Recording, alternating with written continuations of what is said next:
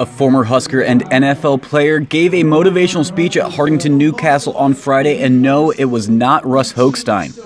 Demoine Adams was a defensive end for the Huskers from 1999 to 2002, and he is now a motivational speaker with the Teammates program started by Dr. Tom Osborne.